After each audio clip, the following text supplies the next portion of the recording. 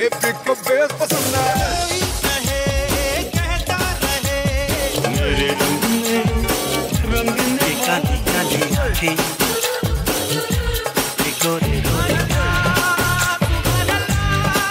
everybody, you're listening to the Khandaan podcast by the You Podcast team, a bi-weekly podcast revisiting the movies of Amir Khan, Salman Khan and Shah Rukh Khan. Every show we pick a random year from 3 decades of collectively 300 films the Khans have done and let our listeners vote which movie we should talk about. So it's entirely up to you. Pick a team, make a vote, take us down nostalgia lane, punish us, or make us reassess a movie we dismissed. We love the Khans, most of us, sometimes. And we would love for you all to be part of our Khandaan, because when it comes to the Khans in Bollywood, nothing else really matters. Yeah, what are we doing? We're It's funny, like you've been away for like a month and literally nothing has changed. It's crazy, right? Yeah. Yeah. We're still stuck. Like it's like Groundhog Day. I was like, my first question was going to be like, what's been up? Like what's happened? We have been busy creating content on a weekly basis. I've been watching two films for the podcast every week, and then additional stuff just to cleanse my eyes. Yeah, I've been really enjoying the Tolly Folly podcast. Also, probably because I missed talking to you guys for 3 weeks. I was like, "Chalo, thoda to kaan mein aayega," and like your story, like. Oh. But yeah, I don't like it's really interesting because I don't know anything about these movies and I have to like make an image of it in my head what you're talking about. So it's kind of it's cool. Plus, it is like even then I'm like maybe I should watch this movie and then you have like 10 minutes like you can't find these movies anywhere. Even if you find them, it's a terrible print and then there's no subtitles. I was like, okay, back to square one then I guess. I think the ones we did for the final episode are definitely ones to check out, and both of them are available online, so you should. Especially Nayak. Everyone should watch Nayak. Yeah. Oh my god, we spent an hour just talking about Nayak yesterday. It was fun though. So we're still going to post we still have the 3rd episode of Tolly Folly coming, right? Yeah. Yeah. Okay. So that probably when this drops, it'll already be uploaded on the Bollywood You Podcast edition feed. Yeah. So yeah. It's I'll definitely be checking it out. And I don't know, did you get lots of feedback from people? Are they enjoying it? Like, or not too much? I think Beth has been getting more feedback than us. Like nobody, like none of our usual crowd has been talking to us about it because they're all just like, what is this? And poor Beth, like every so often she's just like, well, but your audience must have seen like some of this. And Sujoy is like, nope, not our crowd. Yeah. Hamari audience Asim ki tarah hai. I don't know anything. We're basically all a bunch of manies from Dil Bechara. That's what's going on. Nice segue. Yeah, so what are we talking about this episode? Oh, actually, this is kind of the last episode of the Corona podcast, right? Like, we're going to be going back to our 2-weekly schedule. I think, if governments are, going back to normal, I think we should too. Although we might come back, we don't know. Like, we're just kind of like, there are more questions than there are answers at the moment, but I know we're kind of going back to our 2-weekly schedule. I think it'll also just give us a little bit of a kind of more kind of time to think about our content. Not that we'll do, but we'll still be like scrambling Friday evening like shit. Abhi tak movie nahi dekhi. Too much. Yeah, but we can bring back the poll and things like that. So I think that could be fun. And in a way, like the Corona episodes were still the Khandaan episodes, but they were like kind of split in two, and we still kind of talk about the same thing as anyway. But with the 2-week gap, we can bring back the poll. We can kind of work on themes and kind of also get some great guests on that we've been working on. So it's going to be exciting. I'm looking forward to it. So what are we talking about this week? Amrita, what did you watch in the last 3 weeks that you want to discuss today? Okay. Because I don't know. Okay. So I think this is kind of relevant to our audience because, so Cardi B started tweeting about this Turkish drama. And it's called The Magnificent Century. And I was like, what the hell? Because she was all in. She was like, oh my God, this is amazing. Like, everybody should watch it. And she made it sound like super fun and soapy. So I was like, yeah, I could do with a little bit of super fun and soapy. And it's available for free on YouTube with English subtitles. So I was like, okay. And it turns out Turkish dramas, like, it's 2 hours per episode, and there's like 150 of them. And I'm just like, what the hell, first of all? But also, it's like, so the Magnificent Century is about this period in the Ottoman Empire where you had Sultan Suleiman the Magnificent. And he was basically responsible for expanding the empire to its greatest boundaries. You know, they expanded into Europe and all that kind of stuff. And it's basically about harem politics.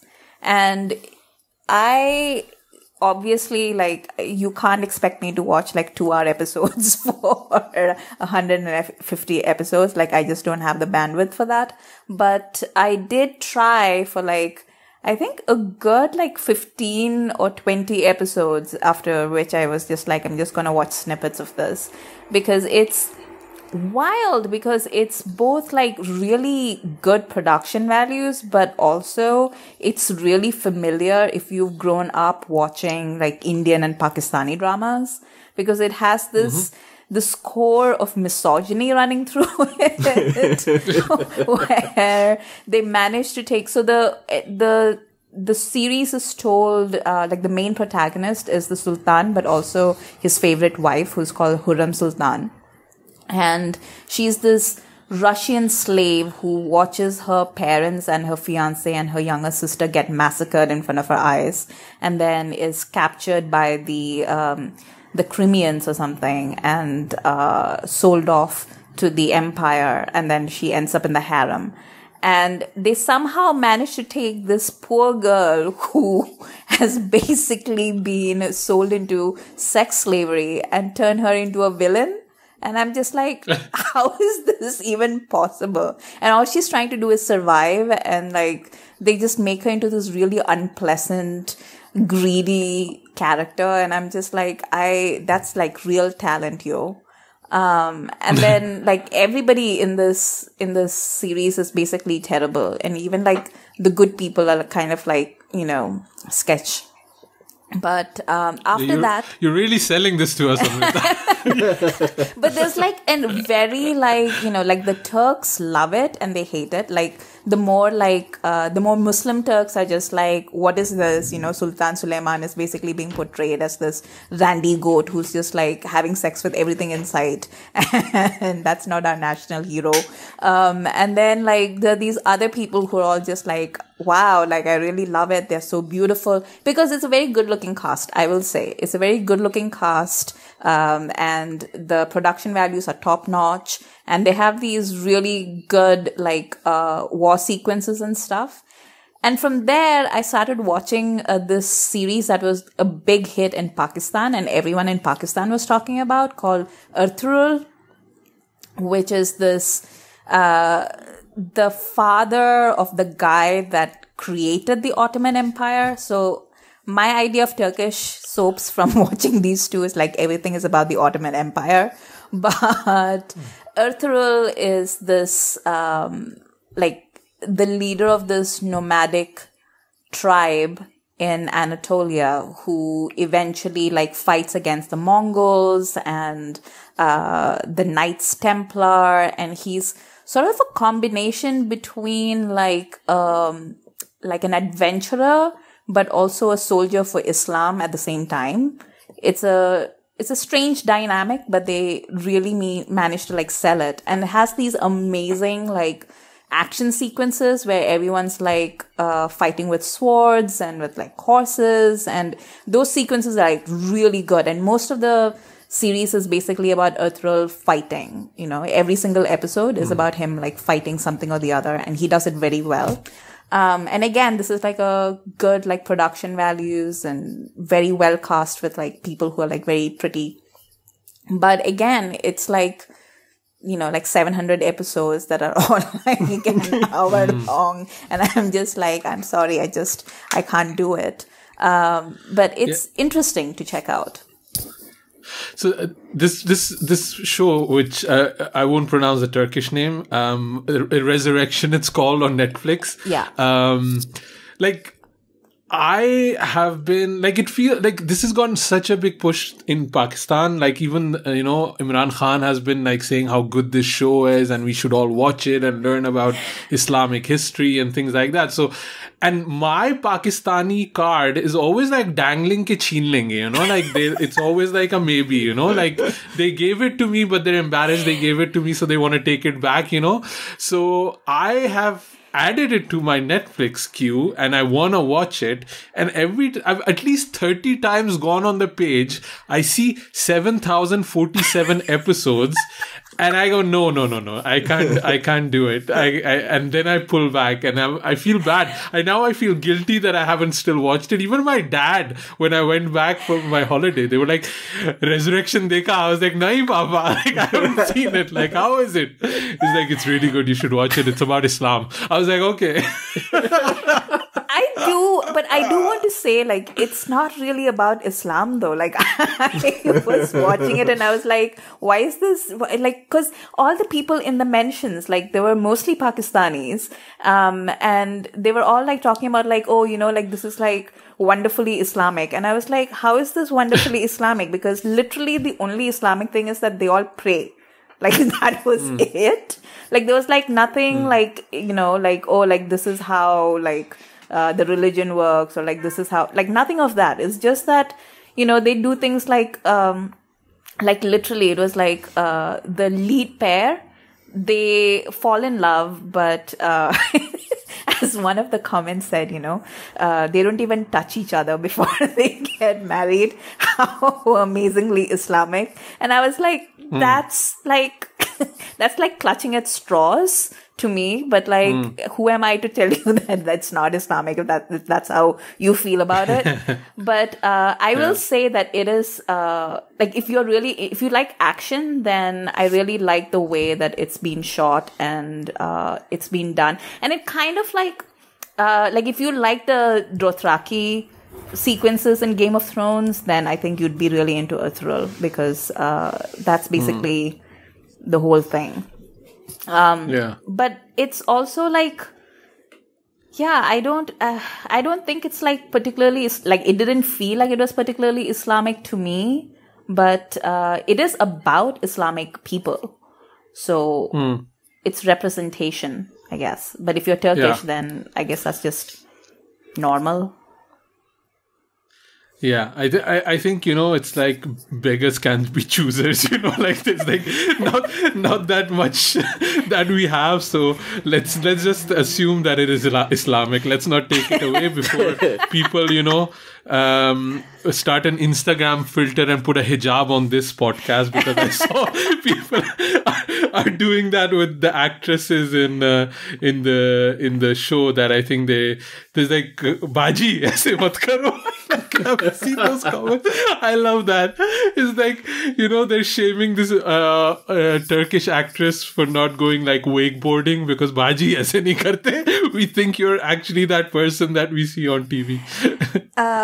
Yeah. And she's like very, like, I actually like really didn't like her character. Like, again, like I'm saying, like, like this is so familiar to somebody who's been watching Indian and Pakistani dramas, because there's this feeling of like, what does a woman get to do? But it's weird because ERTUGRUL has a mom who is amazing, and like she gets like a whole bunch of things done. And he has a sister-in-law who goes through an entire character arc. And then he has this childhood friend / wannabe lover / sister-in-law, weirdly enough. But, and she is, again, like she goes through an entire character arc.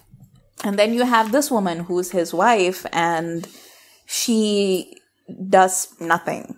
Like, she just shows up in the first season and she's like the damsel in distress and they fall in love. And in the second season, she just like throws tantrums everywhere. And you're just like, what are you doing as a character though? And she's just pretty. That's basically her character.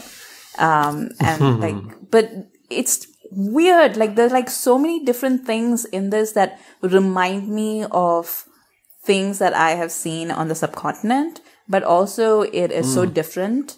And the production values are way better. Sujoy, have you heard of this show? Well, are you a Cardi B fan? No, I'm not. And it has appeared on my feed thanks to Amrita. But I'm definitely not interested in watching any of it. Even after that fabulous pitch. Yeah. What else? What else have you been watching, Amrita? Apart from that, I have been watching all the Bengali stuff with Sujoy, I think. I think that's pretty much been it. How has it been podcasting without me? It's been very weird and discombobulating, I feel. Like, every time like we sign on, I'm like, where's Asim? And I'm like, oh, that's right. He would rather die than watch one of these movies. But it's kind of weird not to have you there. So it's really fun to have you back. Yeah. हर तरफ मेरे प्यार का साया रहेगा तेरे साथ.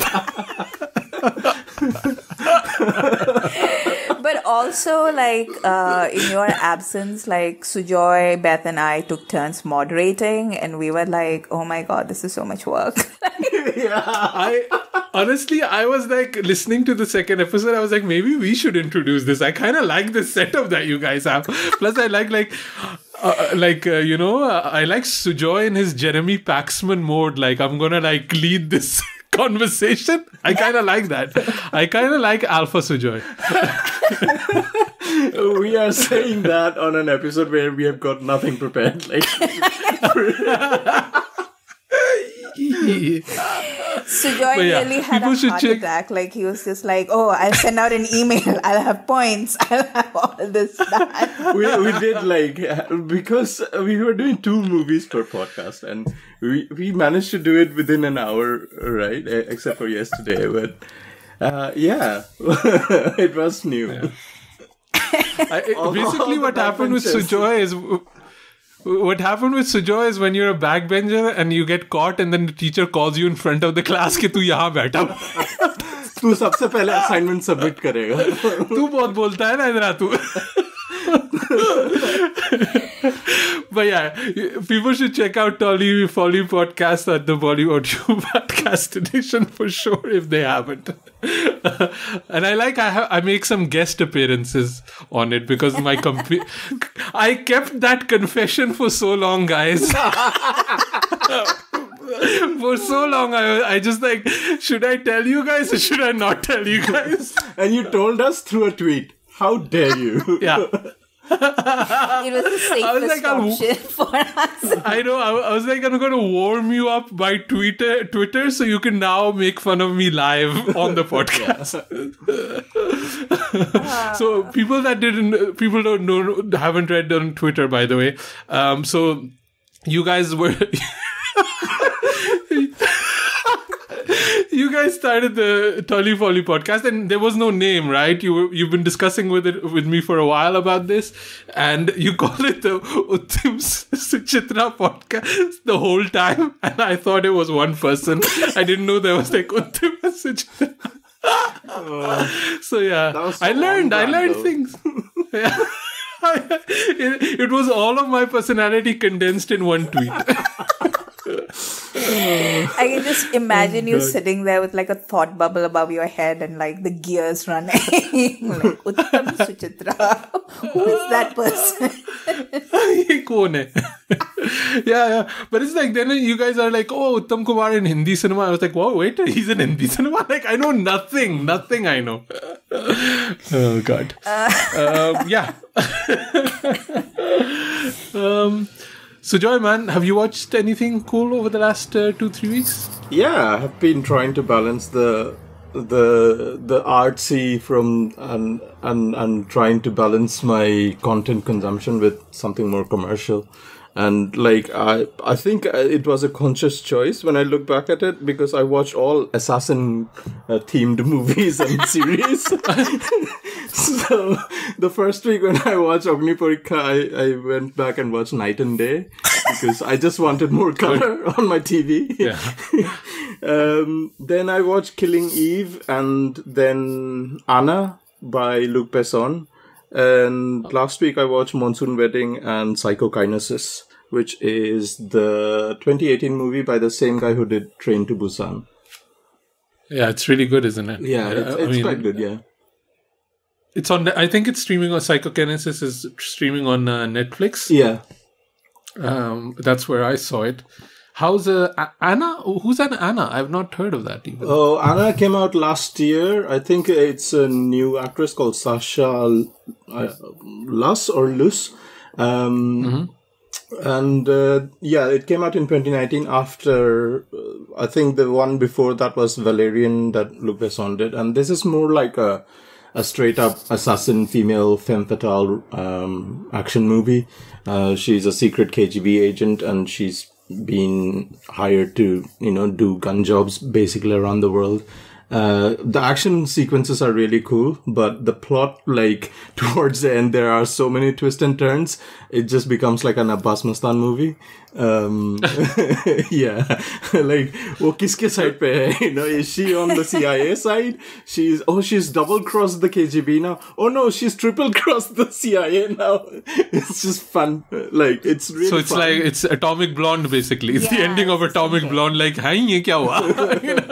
But it's not as brutal as Atomic Blonde. Like, it's more like commercial action, but it's still fun. It's got a good rating and on IMDb. I quite enjoyed it. And like, Where did you watch it on? I think Anna is on Amazon Prime. Okay. Yeah. Okay. I want to check that out. I'm a huge go ahead.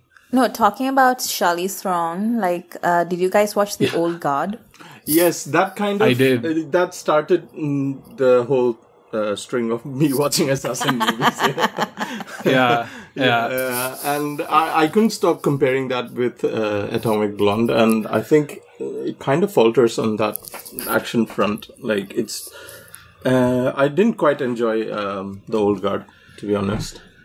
Really? Yeah. Actually, with my Atomic Blonde, I was like halke segueing to The Old Guard because I did actually watch it. Of course, yeah. That's what I was trying to do. Did you watch it, Amrita? No, but I want to. I think I'll watch it tonight. It's really fun. Like, it's really, really fun. And I don't know, do you know the director Gina Prince Bythewood? Have you seen any of her work? No, I think this will be the first one that I've seen of hers. Yeah.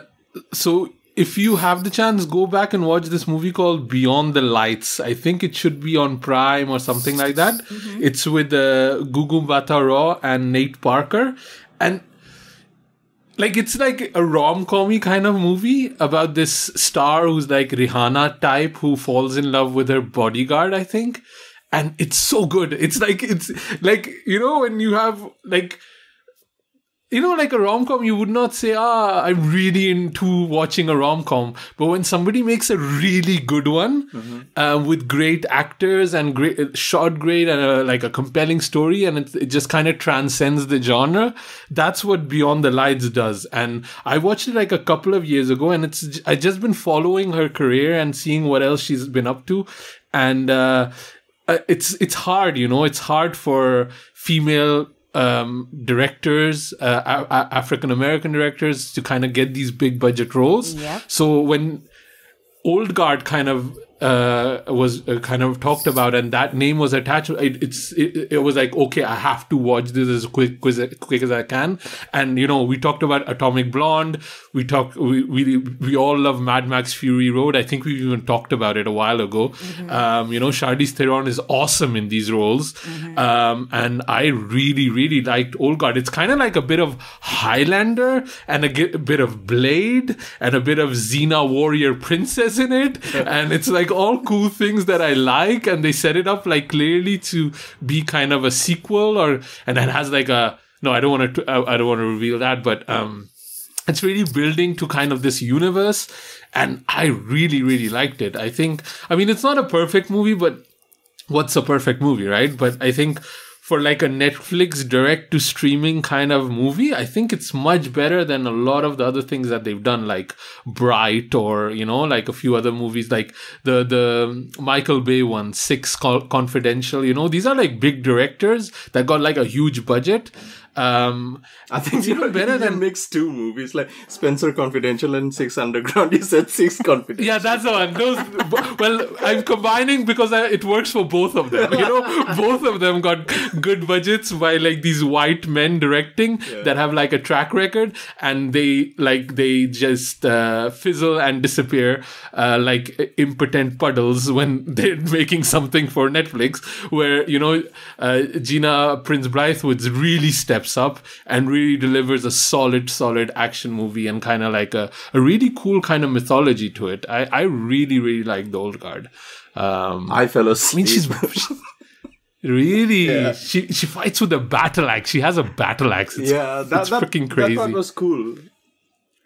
So I'll watch anything with Charlize Theron in it, especially if she's like kicking ass. Like, that's entirely up my alley. Like, I loved Atomic Blonde, and I loved her in Mad Max, obviously. And there was this thread on Twitter. I retweeted it, but I don't know if you guys saw it. But it was about her talking about how she had to like really fight for her place in like Hollywood action movies. And she takes the time to diss Mark Wahlberg while she's doing it, because she's like, when she showed up for a pre-production on what was it, the Italian Job? Like, what was it that she was in with him? Yeah, Italian Job. And apparently, like, all the guys. He threw up? Yeah.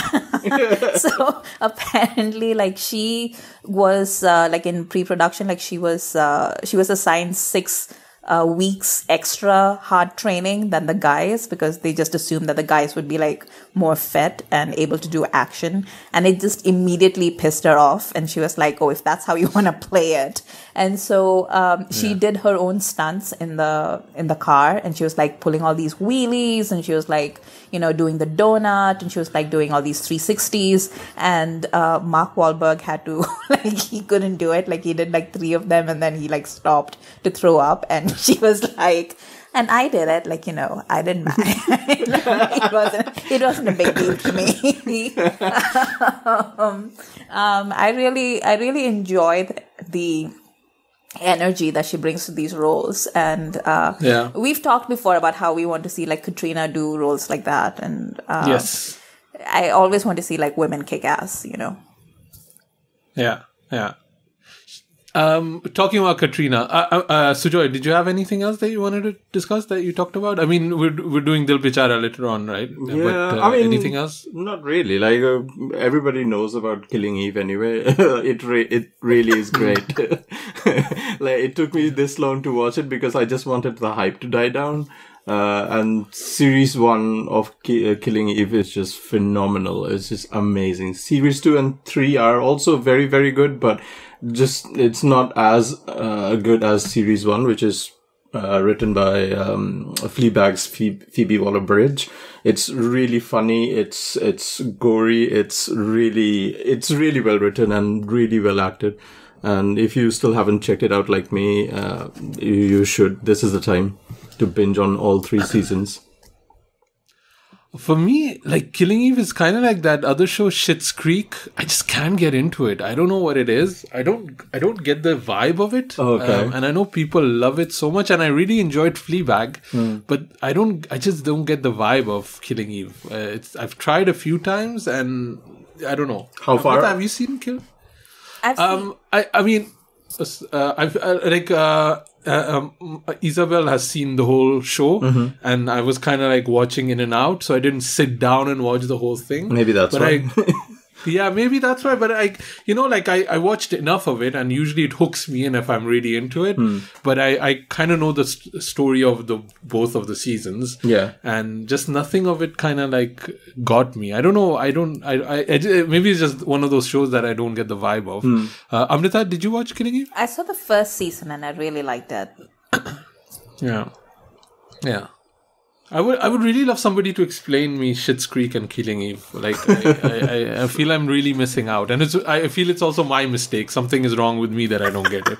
But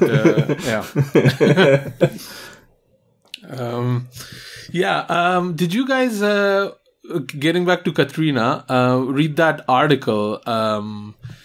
Yes. That appeared in the print, right? It's called "It's a Dirty Picture." That's what Sushant Singh Rajput death remind us about Bollywood by Shekhar Gupta.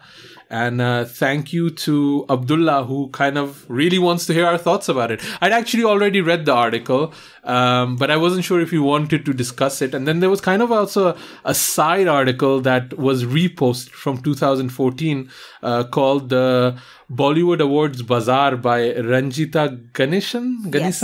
Is that how you pronounce it? Yeah. So both those kind of seem to be about the same thing and not the same thing. And I think it all has to do with, Sushant Singh's kind of death and like a lot of discussions happening about nepotism and who deserves what. And it's kind of all a weird conversation. And I think it's become such a tangled mess. I don't know even how to really detach or start talking about a single thread of it. But Amrita, what did you think of those two articles when you had the chance to read them, right? Yeah, so first of all, if Shekhar Gupta is saying something, then I immediately assume that it's a lie. Like, if his mouth is open, then he's lying, or he's like, shading it somehow. Can you give me some context? Because I didn't even know Shekhar Gupta, who he is. He's the chief editor of the Indian Express or something? He's from Indian Express. And he used to have these horrible interview shows on TV back in the day. I don't know if he still does it, but it's called Walk the Talk. Yeah, Walk the Talk. That's what it is.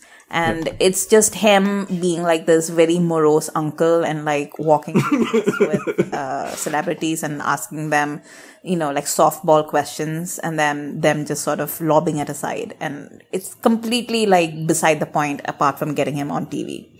And he also is the president of the press council or something in India, and he literally never stands up for anything, and he's just, all he does is like moan and groan about how press is dying, or like, press standards are falling, and never examines what he did to contribute to it. Anyway, so Shekhar Gupta, I'm not a fan. And he wrote this article talking about his experiences when he was arranging this this award show. Which award show? I don't remember. Did he? I think Indian Express owns Screen, so it must be the Screen Awards. Okay, so Screen Awards. First of all, Screen doesn't need an awards. Like, there's no reason for India to have like 700 award shows. Like, every single publication house has an award show. So the first thing you need to ask yourself is, why do these publications have award shows? Like, why is it that they're all like streaming on TV? Why is it that they try to get all these stars on? So you need to like think about that before you read his article, because I don't disbelieve the things that he's saying about the different stars. I absolutely believe that people will not show up if they don't get an award, even if the award means nothing. Like, what does a Screen Award mean to anybody? Like, it means absolutely jack shit. But I do believe him when he says that, people were mad if they weren't considered, if they didn't get it, or they organized boycotts or anything. But there's like a lot of context that he just leaves out. Like, one is the business aspect of it. He makes it sound like he was trying to do something pure for art. And he wasn't. He was trying to increase his profit margin. And he makes it sound as if, like there was like no context whatsoever to what happened with Zoya. And Zindagi Na Milegi Dobara. Whereas, Get Filmy on Twitter pointed out that it was actually a whole thing because the jury that year was headed by that artist known as Sanjay Gupta. of the Korean DVD frame. And he basically had a hate on for Zoya. And that's why the Akhtar clan were like really sullen about it, you know. So it's like things like that he just leaves out. But I absolutely did laugh at the point where he was like, Karan Johar was calling him and like crying about how My Name is Khan didn't get nominated or something, because that is peak Karan, you know. He's like, but why don't you love me? So I could absolutely like think of that as being true. But Ranjita Ganeshan's article is really more about the industry, and it talks about like, you know, the economic side of it, you know, why is it that all these people are investing so much money into it, and what are the mechanics of this entire award show business. And I think if you read the two of them together and you use your brain a little bit, then it creates but it doesn't tell me anything new. I mean, these are things I knew already.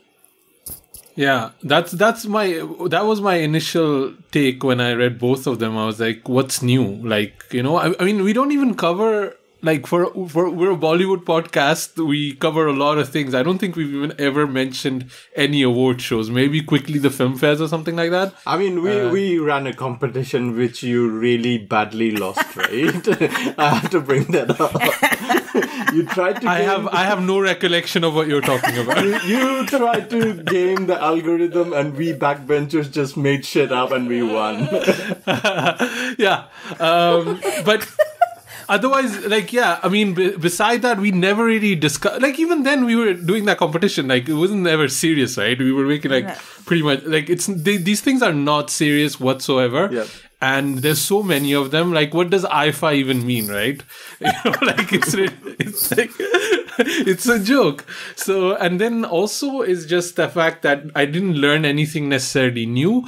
And I feel even like the Oscars a lot of times are put on a pedestal, and it's the same bullshit with the Oscars. Like, they've also been, you know, angling for kind of a popular versus critical acclaim. And they've been, last year they didn't even have any hosts because there was so many controversy. Then they had 10 movies, then they went back to 5 movies, then now they're back to 10 movies. And this year there's not going to even be an Oscar. So the whole thing is a total joke, right?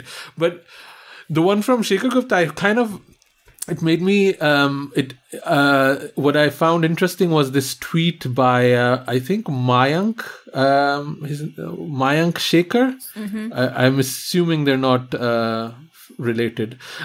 He said, you know, Shekhar Gupta would have had pretty similar off-record conversations involving top guys from business politics, including Favor South. He wouldn't publish them the same way we can casually narrate Katrina Kaif apparently begging for an award because she has no real soft power. And I really like it. Like, out of all of that really stood out to me. Mm-hmm. That adding that quote felt like such a underhanded move to do that, because it is true, like, we are talking about, you know, outsiders, you know, making it big. And is there any bigger outsider than Katrina? And how much shit does that woman get, like, on Coffee with Karan, on interview questions here, on it's crazy.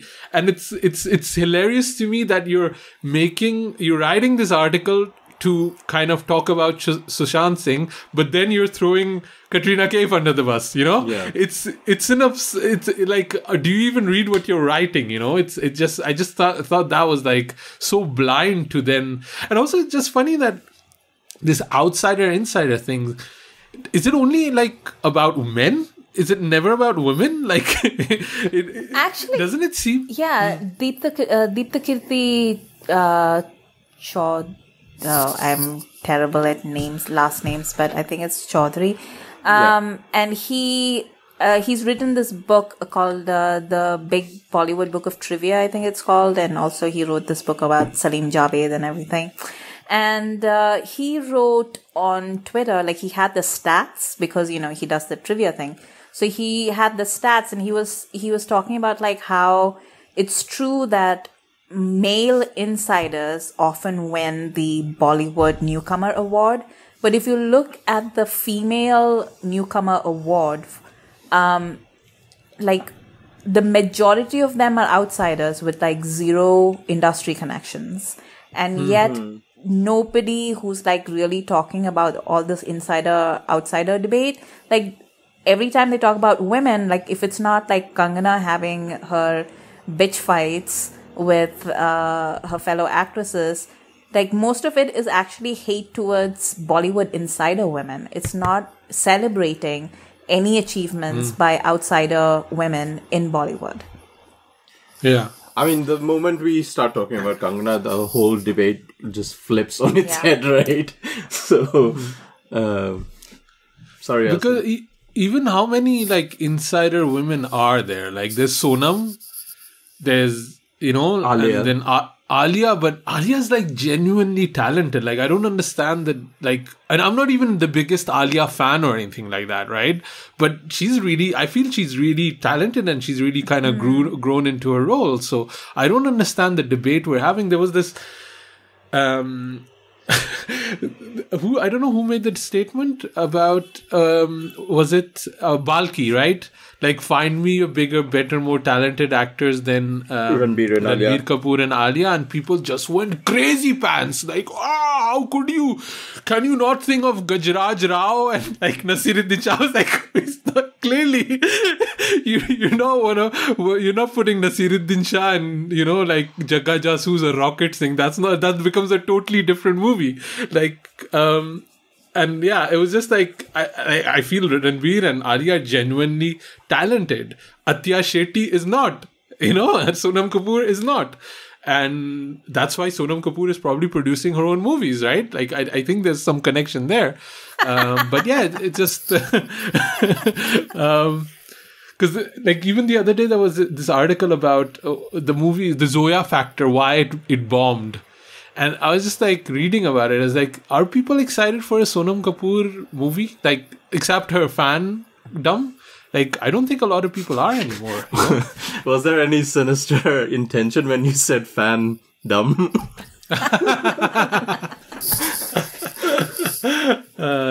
Yeah, it's just like, because, Katrina is a good example. She's an outsider. Deepika is an outsider. Like so many other actresses, right? Like, I don't understand necessarily but honestly, I don't understand a lot of the debates that are going on. It's just become such a big monster that it's hard to kind of even wade into it. So yeah, but yeah, Sujoy, you didn't read the articles, right? You just had kind of a quick glance over it. Yeah, I just glanced through it, like skimmed through it, and I was already tired.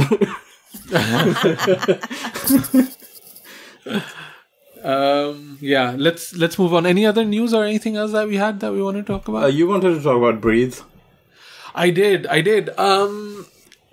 Yeah, I was looking forward to Breathe. I've said it a few times, and I'm like the poster child for nepotism, right? I like nepotism. I like Abhishek Bachchan. I've always liked his vibe, and I'm glad that he's gotten this project and we get to see him back on screen. And so I started watching Breathe as soon as I kind of got back in London. So I've not gotten really far, and it just kind of made me think about, because I think I was just searching Twitter and seeing what my friends had said about Breathe. Has anybody watched it? And I should not have done that, because I figured out the ending of the show. Okay. Within three tweets. And that's kind of the problem with Twitter, right? Because you see other people's tweets and not necessarily the ones that you want to hear about. And they have so many followers. And it wasn't even like a very clear spoiler. It was just like an image from a certain angle. And I was like, shit, I got it. But it made me like think about just the genre of thrillers in Bollywood. And there's like only a few different ways you can go about it. Okay, so there's one is, so especially when you have like these serial killers and stuff like that, right? Mm-hmm. So you have the one way is to find an actor who's well known and then cast him as a big reveal at the end, right? That's one way to do it. That big actor, like they did in Jagga Jasoos, like it's Nawazuddin at the end, that kind of thing. Yeah. But then you need to, if you have 13 episodes, you need to kind of like build that in a little bit more. You just can't have that actor for 3 seconds and then bank on, a second season or something like that when it's a contained season, which Breathe apparently wants to do. So that is kind of out of the window. Then the other way is, like you have an unknown.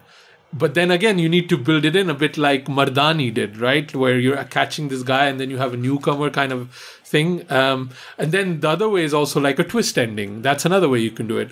So it's just kind of like interesting to kind of think about it, which way Breathe is going to paint themselves into a corner with the storyline. The one thing that I did have, it's like 12 episodes, and I just feel that's a lot to sustain that kind of a thrill element. And they're going down that road of like the 7 sins and things like that. And there's a lot of sins. Like that's a lot of sins, and it's like 12 episodes, and there's like it's gonna drag on, and I'm still interested in how they're gonna get to that point. But I'm just kind of like checking how long Patal Lok was. 9 episodes, and I felt even that was a bit long. I think they could have gone like 7 episodes out of it, and I just feel it's gonna end up dragging. Especially because I think I know what's going to happen at the end. But I'm still interested in how they're going to get to it. And I'm also I just like these people, watching these people on screen. And beside Abhishek, who I like, I really like Nitya Menon in it. And Amit Saad, because I can always appreciate a guy getting buffed up for a role, and Amit Saad really got buffed up, and he got like a shirtless Malang style fight scene in a jail and stuff like that. So that was kind of cool. Have you seen season 1? I have not. I watched like 3 episodes. But I think I mentioned that it's a weird one because these Inside Edge and Breathe and Pushpavali, they came out before the whole streaming thing really jumped off. Yeah. And I think it got lost into being a bit too early. And I do like Madhavan, but when I heard it's a completely separate season from season 1, except Amit Saad's character, and you don't need to watch season 1. I just jumped into season 2 because I felt they now understand streaming more and they have a better budget and Prime is more committed, so it might be a better show. So I just kind of, and I think if I do like season 2, I might go back and watch season 1. Did you watch a couple of episodes? What did you think, Sujoy? I watched 2 episodes of Breathe season 2, and I thought it was, just the whole mood of crime noir, serial killer thriller. I'm also watching Fall at the moment with Gillian Anderson, and she's fantastic in that show. So it's kind of the same subgenre, and we have seen like a lot of British crime shows that do this genre really well, like Happy Valley and stuff. So I am very much familiar with this environment and of what this show is trying to do, and I can see the tropes and I can see what they're trying to do, but at the same time, I'm like, you need to hurry things up. It's dragging a bit, even with just 2 episodes in. So, I do want to keep on watching just because of Abhishek Bachchan. That's what I thought.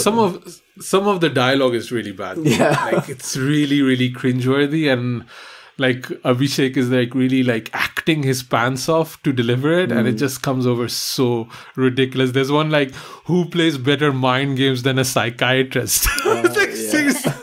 I saw that in the trailer itself, and so I had to like recalibrate my expectations of what this show is.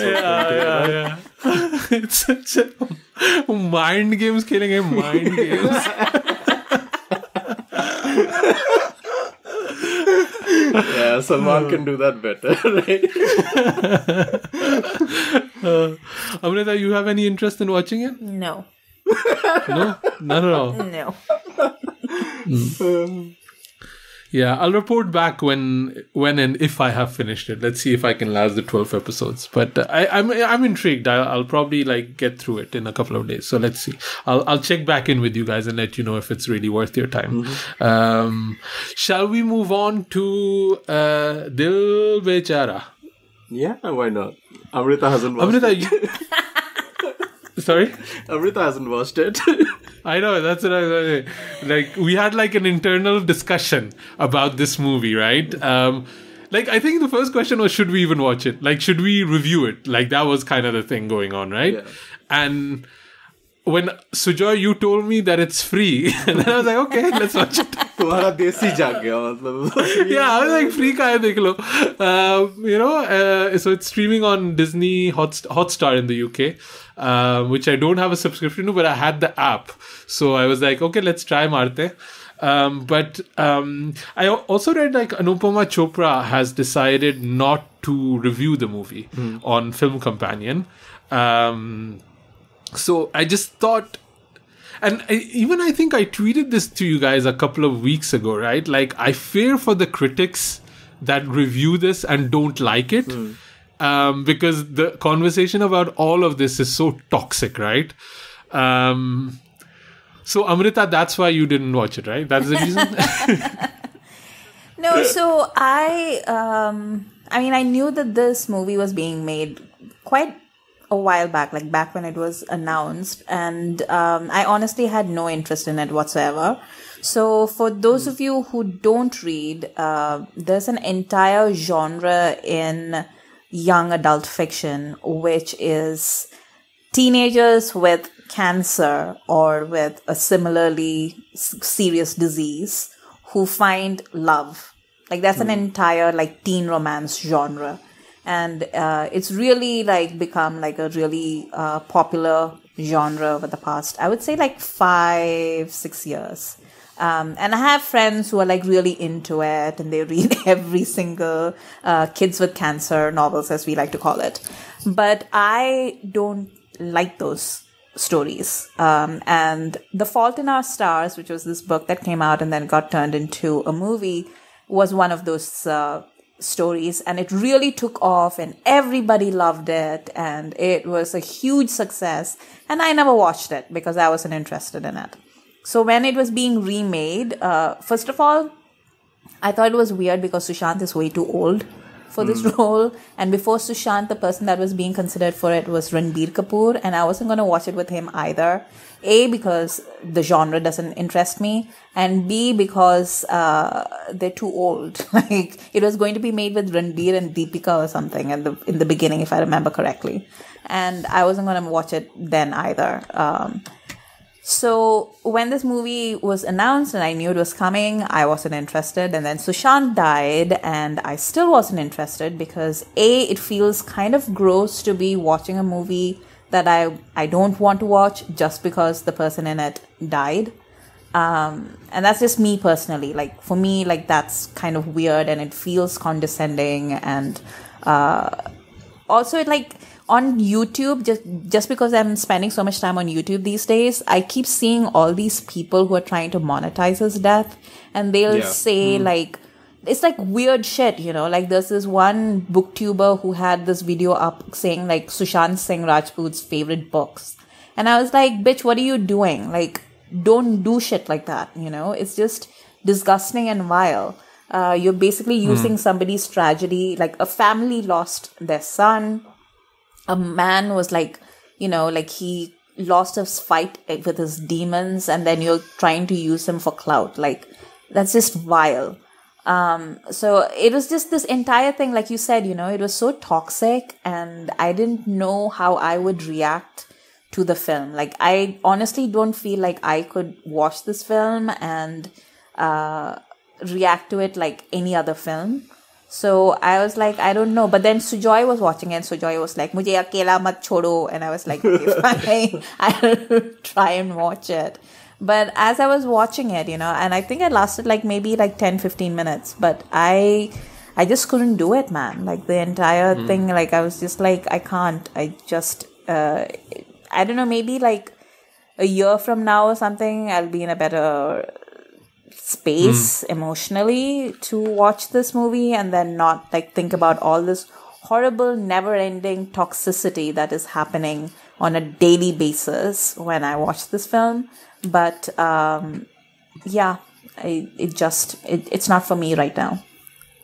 I think we also have to mention that the director Mukesh Chabra was also kind of accused in the Me Too movement a couple of years ago. And this movie was also called Kizzy or Mani before. And then they changed the name and then he got reinstated because I think all charges were dropped or unsubstantiated. I don't know what the process is or how that happens. But I think it was kind of messy. And I think even like Sushant Singh's name was kind of mentioned somewhere that it was weird. I didn't follow it really closely because at that moment there were so many allegations and so many things going on at the same time. It was kind of hard to really, know what else. But apparently it kind of like just all went away. And now all the focus has been, that this is the last movie that Sushant Singh has made. And Hotstar Disney has really made it available for everybody. And I think that's kind of a cool move of Disney Hotstar. I mean, although it is, a business move and all that, it'll get people, log on to download the app, and these are all important metrics for a streaming service. But I still think it's kind of cool that they just let people watch it for free. I basically watched it because Sujoy did not want to take the heat of this review alone. I am here to with my Salman Khan style shoulders to help carry the load, bro. Yeah. So Sujoy, man, what did you think of Dil Bechara? I did not like it. A good thing I'm here. I know. I was, I cry very, very easily at the movies, right? You show me a genuine emotion, and if you get a good line, a good scene out of good actors, I am there. I am there with you. I'm crying buckets, and I am there to defend the movie, and I was ready, and it just felt so empty and emotionless, and just the way how it's structured, the characters, how they interact, the scenes, it was inconsistent in like the pacing, and it just felt kind of empty to me, and I just couldn't. There was this whole emotional baggage of this would be Sushant's last role on screen, and yet I couldn't find the balance between that and what was happening on screen, and it's something just didn't fit for me. Even though like the music was amazing. The music is great. Yeah. So good. Yeah. Yeah, I've been listening to the soundtrack for the last 2-3 weeks in the car, and everybody in the family has a different favorite track. So we just kind of put the 3-4 tracks on loop, and it's so good. And I think even A.R. Rahman mentioned something about Bollywood Mafia not giving him movie projects and stuff like that, which was an allegation that came out a couple of days ago. Yeah, basically T-series bad-mouthing him, yeah. Yeah, and then remixing their songs on T-Series mashup mixtape. It's kind of a they also carried shitty out. move. They also carried out a copyright strike against curry smugglers. They're really mad about it too. Yeah, what a shitty move, right? Like especially like I mean, I know Paresh really well. He's a really, really dear friend of mine, and. It's like they're adding something to it. They're remixing it. There's a lot of work in doing this, but TRC and it's promoting the songs itself. Like Curry Smugglers is such a good podcast, especially for like music lovers. And just they went far. They took it off Spotify. They went after the hosting service. It's totally shitty. But that's basically what A.R. Rahman is saying. T-Series are the mafia now, and it's kind. It's funny because I didn't even know until the teaser came out that A.R. Rahman was doing the movies, the music of this movie. And for me, honestly, it was one of the main reasons I wanted to watch it, because I love A.R. Rahman so much. I felt that the movie didn't really put the soundtrack in kind of in the spotlight as much as I kind of hoped it would. A lot of the songs are used as snippets, is very short. And the movie is quite short. It's like 90 minutes, right? It's like, it seems also very heavily edited. It seems very... And it's very jarringly edited. It just moves from scene to scene like suddenly something else is happening. It's weird. Yeah. So it's really, really weird, and it's really choppy, and it's also like inconsistent and I think I gotta blame probably the director of this. Is like, Sushant Singh has like an amputated leg, and he's basically only limping in Paris. All of the rest of the movie, he's totally fine. Like, he's dancing on stage, he's like doing everything, but suddenly in Paris, he's limping. It's just like super weird. I don't know what that choice was, or like, why would you do that? Was it shot at different periods? Did they shoot Paris first and then they went back and then they forgot about it? It was a lot of these weird choices. There was like, suddenly Sushant Singh's parents appear and they have no dialogue, and then they disappear again. You don't even see them at the funeral. Like, it's really, really weird choices that they make. But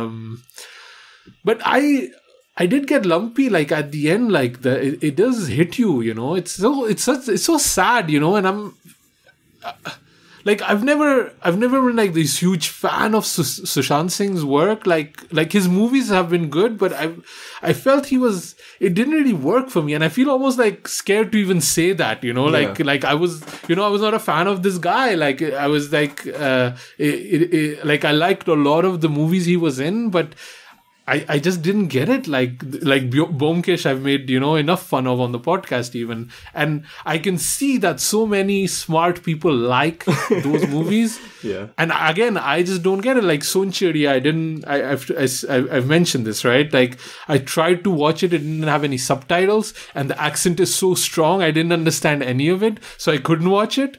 So it's been a few of these things. And I think the last movie I basically watched from his was Drive, which is terrible. Like, honestly, it's terrible. Before that, there was Rapta, which was also quite bad. It's. I don't think half these people who are tweeting about him were actually his fans. I mean, if they were his fans, and where were they when his movies were coming out? I don't think any of them were watching those movies anyway. Yeah.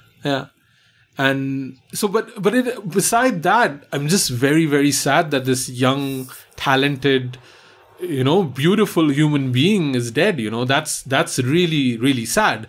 And the movie also is about, these characters dealing with cancer and then, passing away. And those two things together, it does make you sad, especially at the end of it, where they have this like photo montage, and there's this idea of, they're making a Bhojpuri movie, which again it's felt very forced in. I've not seen the original, but it doesn't feel like it gelled well. And but they show this movie at the end, and I did feel like a little lump in my throat that this guy is gone. It is very, very sad. But again, we are talking about like the inconsistency of the mood and emotions that is in this movie. Like, it's trying to deal with cancer patients and their counseling and all of that, and yet his best friend who loses both his eyes to cancer, right? He becomes like the comedy sidekick for some reason, and there is, I mean, I don't know. There's this scene where the lead character Kizzy, she goes and visits funerals because she wants to sort of experience the grief that other people are having. And at one of the funeral scenes, that becomes a comedy all of a sudden, where these two, these cancer patients, they just stand up and they're like, "Oh, I haven't had sex. I'm still a virgin." And I'm like, "What the? How are actual film writers sitting down and writing such a scene?" And felt so disrespectful. Yeah, also. exactly. Like that. And then there's also a cameo with Saif Ali Khan, and there's this line about suicide to illegal hota hai or something like that, and he's putting a gun to his head. And I was like, why. Like, it felt like such really, really weird and bad choices in that movie. I did like the Saif Ali Khan cameo is funny because it immediately reminded me of Chef, his own remake of a Hollywood movie. And both are movies that have remake, but they can't seem to understand the essence of the original. And yeah, I think it does give a moment for people to kind of like say goodbye to Sushant Singh in a way. I just feel, I just hope the movie was slightly better. Yeah. And it's not. And I also don't, and it's also sad for everybody else involved because I really liked Sanjana Sanghi, who's playing Kizzy. Yeah. I thought she was really like a there are some really genuine moments of joy that they share, like the initial scene where they are on that bus when he shows that view, right, and he's like flirting with him, and that moment appears on the trailer as well, so it's not a spoiler. He's asking if she's going to be her girlfriend, and she's like, no. And he's like, now or never? And she's like, never. And he says, chal jhuti. And that scene really brings a spark of joy in that universe. But it's very inconsistent. It comes and goes. Yeah. But even that scene, I think it was like a beat too long. It should have been just cut after the punchline. And again, I felt somewhere there was a failure. And he's playing a very kind of chipku guy, like a very like outlandish, brazen, kind of like bordering arrogant kind of guy. But when Taregin comes in as a song, it worked for me. I felt this wave of, like, rom-com-y kind of thing. And it has a few of those moments, but just not enough. He has this awesome scene with Saswata Chatterjee, Chocolatey Bunnu, on the bench in the rain, which is really lovely too. And even his scenes where he's having the food in the house and the food is terrible. I thought that was kind of like really cool the way it was done too. So there are moments in the movie, but there are then also just moments that are really, really bad. And yeah, it's kind of sad. I think I think also like Sushant Singh made enough good movies that you can also go back and watch those, right? Yeah. Like I want to go back and watch Bomkesh because it's been one that I was going to rewatch anyway because, so many people have said that they love it and I just didn't get it and I want to kind of like revisit it.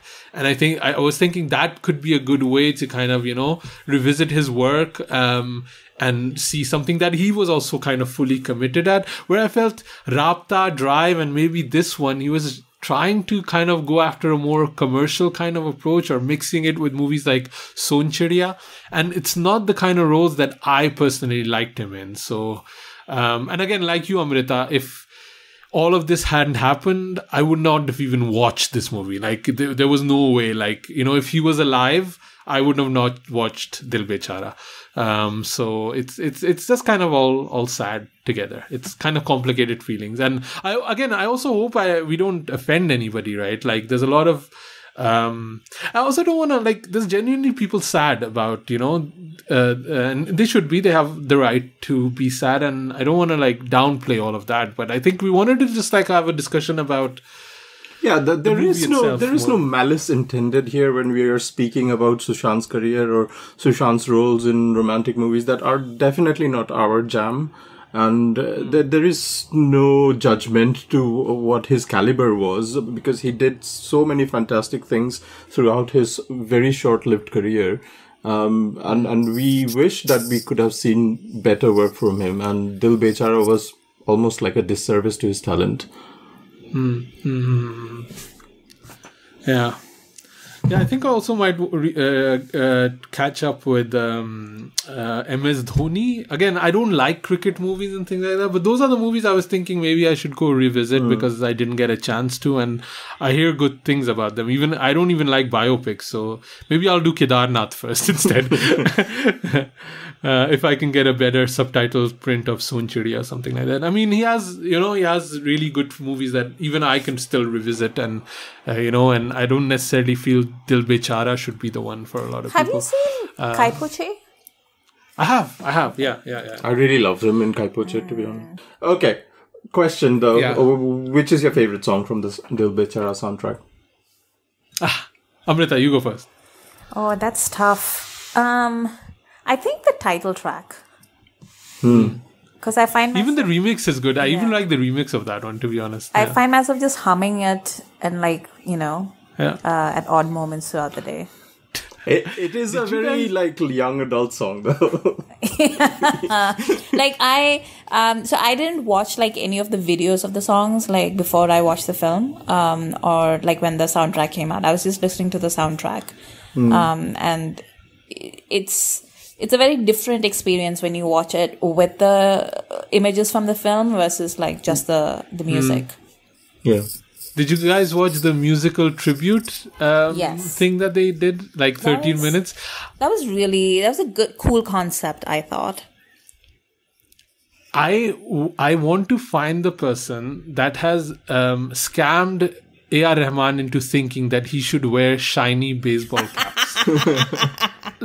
I think somebody's pulled a practical joke on him and he's too intelligent. He's almost sometimes you feel A.R. Rahman is talented to the point of being autistic. He has such tunnel vision that he just doesn't see that he because I saw him live and he was wearing some shiny baseball cap and shiny jacket. I was like, please don't do it. It looks really, really bad. And it just kind of took away the seriousness and the solemnness of the moment, and it kind of took away me enjoying the performance of that song, which I actually really, really like. He does love his shiny jackets. He's been wearing those for a long time.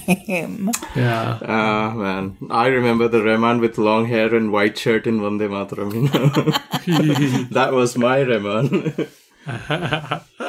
So, Jay, what's your favorite song? I think it's a toss between Taregin and Main Tumhara. The first time I heard Main Tumhara, I immediately thought it was it reminded me of Laila Majnu's Aista, which is another really haunting, omnipresent kind of a song. And this song, Main Tumhara, in the movie just lingers on and on. It's kind of the connecting thread between the stories that plays on. And I think there should have been some sort of a good picturization to it. Yeah. But I really love Main Tumhara a lot. Yeah. Mine is actually Taregin. That's my favorite song. But Main Tumhara Hu is kind of caught up because it's my daughter's favorite song. So she's like, Papa, wapas lagao. She's constantly driving and putting that song. So I've heard it so many times that it's just embedded. So I like it more. But it's really cool that all these three songs, Khul Ke Jeena, Taregin, and Main Tumhara Hu, A.R. Rahman just had this thing, let's have simultaneous singing. It's he just had this dimag mein kira, I'm going to do it this way. And it really, really works. And it just makes it so different because the whole song is almost simultaneously sung with both singers at the same time. Yeah. And it's not something that you hear a lot of times. And it just, it makes the soundtrack and the songs quite unique. And, it's just again, A.R. Rahman is a bloody genius. If he would just understand that those shiny baseball caps do not look good.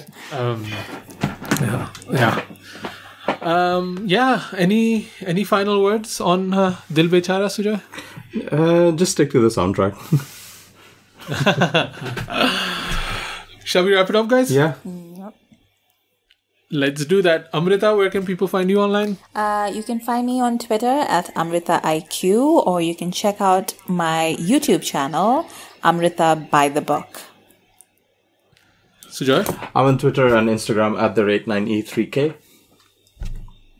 And by the way, you both, I think I was when I was listening to Tolly Folly, I was like, why are you not better at promoting the podcast? You both are on another podcast too, which is the Tolly Folly Podcast, which is people should check out, by the way. Oh, God. So yeah, I'll add the link in the show notes for that. I'm at Asim Bernie. Leave us a review and at Apple Podcast. lot of people on Jio7. Welcome to all of those listeners. I hope you're enjoying it. If you're kind of like new to the podcast, drop us a line at youpodcasting@gmail.com with your thoughts. We'll be back with another episode, and then we'll be going back to a 2-weekly schedule. So I hope that's okay with you guys, and thanks for listening.